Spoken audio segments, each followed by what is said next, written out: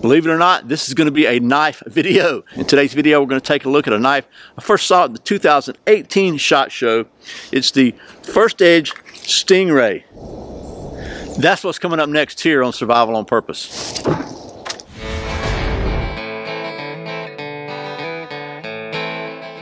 Welcome back to Survival on Purpose, your home for information and gear reviews related to camping, survival, and general preparedness for regular folks. My name's Brian. Thanks for joining me. First, I'd like to say a big thank you to the folks at ClickBelt for sponsoring today's video. My ClickBelt 2-ply tactical belt has been my everyday concealed carry belt for almost the last 3 years. It's absolutely, in my opinion, the best and easiest to use cover buckle belt on the market. And if you've seen any of the past videos, you may know that right now the score is ClickBelt 3, Ford Bronco 0. You have to check those out to see what I mean. ClickBelts are available in a wide variety of styles and colors, all of them featuring genuine Austria-Alpine Cobra buckles and a full lifetime warranty. So if you're looking for a good looking, easy to use, and very strong concealed carry belt, I highly recommend checking out the folks at ClickBelt. And be sure and tell them thanks for sponsoring Survival on Purpose. So the folks at First Edge Knives were kind enough to send me, gosh, over a year ago, one of their First Edge Stingray knives. And I first saw this actually at SHOT Show 2018, and they sent it to me soon after along with the hatchet. We've done a review on the hatchet. I actually had misplaced this. I just found it recently, so I thought, well, since they were kind enough to send it, I need to do a review on it. And I really like this little knife. It's kind of a departure. Most of their stuff has been really big stuff. This is a small one. Got some really cool features. Comes in several different colors. This is the blue one. And so I'm going to take you down the old stump top in just a minute and talk about the specs of this thing and talk about and just kind of do some knife stuff. Before we do that, let me give you a couple of my first impressions about this and some things that really stood out to me. So first of all, let's talk about the, ooh, did I cut myself? I almost did. This knife, I really like the way it's made. It's got a nice little finger guard there, and if you'll see this, if you can see this, it's got a nice rounded little knob there. So it's big enough to really keep you from cutting yourself, which is kind of what it's there for. And it just gives you a little. I don't know. I like it. I just like it. It gives you kind of something that's where it's really easy on your finger. If you do slip over, it's not sharp at all. Again, this is Elmax steel, full tang, G10 handles like all the other First Edge stuff. Got a little lanyard hole there, but this thing is just, it is a sweet, sweet little knife. It feels really, really good in your hand. And then the sheath it comes with is, in my mind, both a pro and a con. Just for normal carry, this is a very nice sheath. It's their pancake style Kydex and nylon sheath, and it's just a very, very solid. Got a nice strap here, nice snap up here. Big opening here for a belt.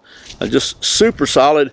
Very, very nice sheath. This one does not have the metal insert that they put in like their Navy SEAL sheaths, but it's got some lashing parts here. These can come off. You can put this on a pack or whatever, but it's just a really very well-made sheath, which is great for just belt carry or whatever. But I have to say, something really striking, and it's got, by the way, little serrations here, thumb push this thing off. Well, what I'd really like to see for this knife is some kind of in the waistband, a very minimalist sheath, because I know it's not designed for that, but I think this would be a very good defensive knife because of the big finger guard here and the smoothness there and the way it fits your hand really good. And it is, by golly, can you just see that? It is sharp, pointy, sticky. I think if you had to defend yourself with it, it's going to be good. You're not going to have a big chance of cutting yourself with it. It's not going to slide up, even if your hands were wet with blood or anything else. I think it could be a really good fighting knife like that. Now that's, by the way, coming from somebody who knows nothing about knife fighting, okay? But either way, it would keep you, it protects your hand from sliding up, and it feels really good in your hand, and it's small enough where you could just use it like you're hitting somebody with a fist or whatever. So anyway, that being said, admittedly, I know nothing about knife fighting, but I do think this could be a really good defensive knife because it is sharp. This Elmax steel holds an edge. That being said, now let's take it down to the old stump top, and we'll do talk about the specs of this thing. We'll do some regular old knife stuff, as opposed to the scientific stuff we do at the balance, orientation, rotation device, which I'm probably not going to be able to resist. Okay, so here we are, the Stingray, which I think is a very, very apt apt name for it. This knife has an overall length of 6.75 inches with a blade length of 3.25 inches. It's 1.32 inches thick, which is just over 1/8 of an inch, and it weighs just 5.6 ounces. Again, it's a full tang blade of Elmax steel with a Rockwell hardness of 60 to 61. Features coarse finish G10 handles. There's a nice little detail there on the kind of almost like jimping on the handles with just some steps cut in it. It's available in 4 colors, and the blade is available in either black oxide, as this one is, or bead blasted, and it's a very smooth finish too. It's not that rough finish that you normally see.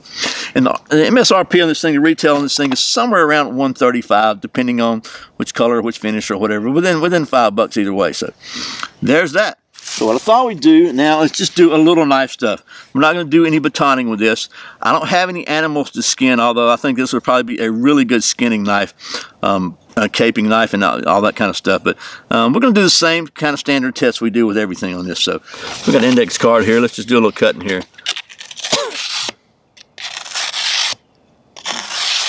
Now I know that's not a newspaper. It's not the same as a newspaper, but it's pretty stinking sharp however you peg it. We can certainly do the redneck sharp test. Oh my gosh. Would you look at that? Would you just look at it? That sucker is sharp. Okay. So we've established that it is sharp. So I think we're going to try to cut a little feather. You know what? I know it's small, but since I do have this piece of wood here that I believe is I need to get to the middle level and try to make a feather, we'll go ahead and do a little mini baton with it. I know that's ridiculous, but we'll do it anyway because I'm never been accused of not being ridiculous. We'll do it from this side so maybe you can see a little better. I don't want to readjust the camera just for this.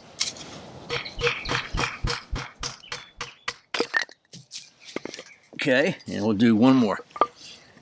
Try to get down to some dry wood on the inside here because it's been raining here in Georgia for about the last 12 years, it feels like. So, all right, so we'll try that. Maybe you can see, kind of get the finish a little dirty there, but that's what happens when you use them, right? So let's just see if we can give it some feathers here. Get you out of the way now.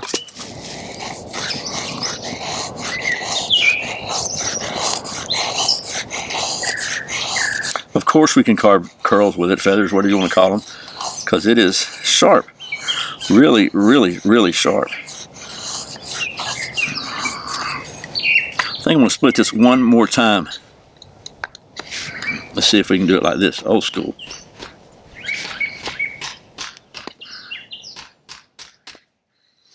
All right, maybe we'll beat it through there. Put it on the edge.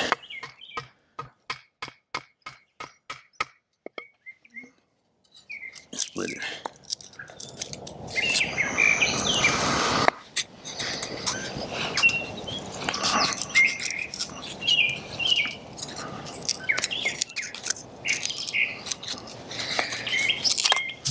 Okay, trying to get to a little sharper edge because to make these feathers better.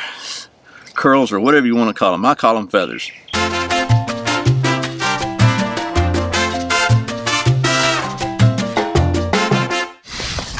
Okay, that was a little on the wet side there. Let's try to find some dry here. It's gonna make some. That should be good. Let's see. Now it's been raining, like I said. This is the non-fat wood test here, and I've got the Exotac. I think this is, I don't know what it is, Nano Striker. Yeah, Nano Striker here. Go ahead and take that off. We use the. You know me. I got a striker right here on it, right? But I've got to use the back of this blade, see if it'll strike a ferro rod before we do anything else. And it's not great. And I didn't think it would be because the other First Edge I have aren't. So we'll just try it like this. We'll use the Nano Striker.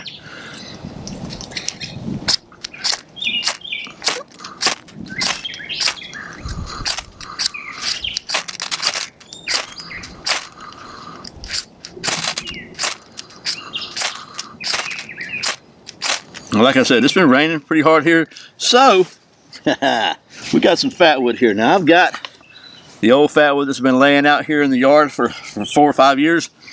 We're going to go ahead and actually I think for about 4.5 years it's been laying out here in the yard. But I got, this is the Home Depot fat wood that we bought. Did a test on a couple of months ago. It's been laying out in the rain now for a couple of months, so we're going to try it and see if she'll work, if it'll work. Because I know the other one that's been in the yard will work. So we get a little extra bonus follow-up testing here on the Home Depot fat wood. And I don't think it'll scrape, the back of it's going to scrape very well either. Well, it scrapes better than it strikes a ferro rod. That little bit of stuff there will help get the fire going though. So not too bad on that. It's not striking the ferro rod really well. But let's see what we got here now.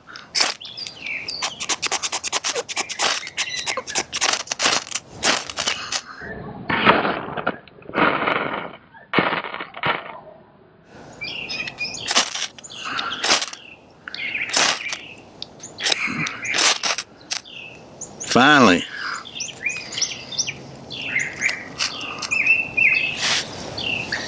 So there is that.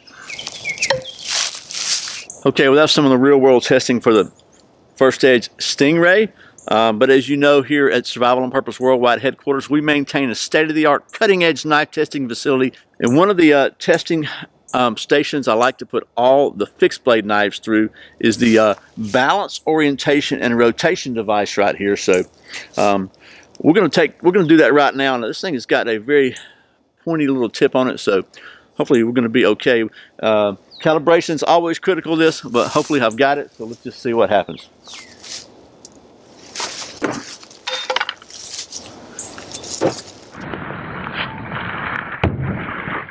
Oh yeah.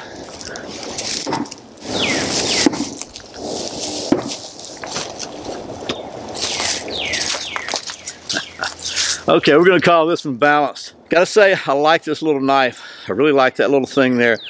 I don't even know why, I just like it.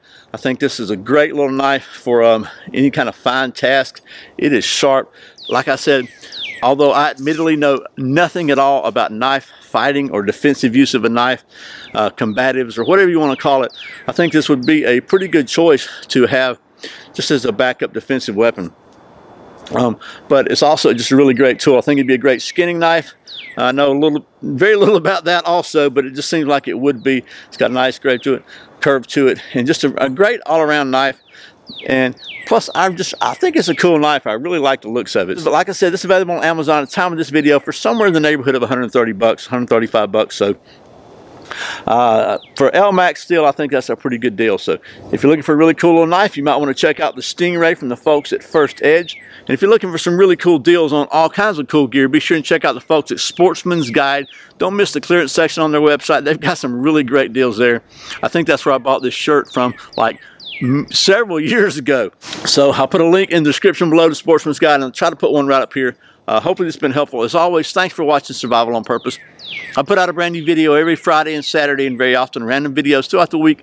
There's another one right there. If you're not subscribed, please click right down there in the corner, click that subscribe button and that little notification bell so you don't miss a single video. I really appreciate the support. Once again, my name's Brian. You're watching Survival on Purpose. Remember, survival's not an accident, so be prepared. I'll see you next time.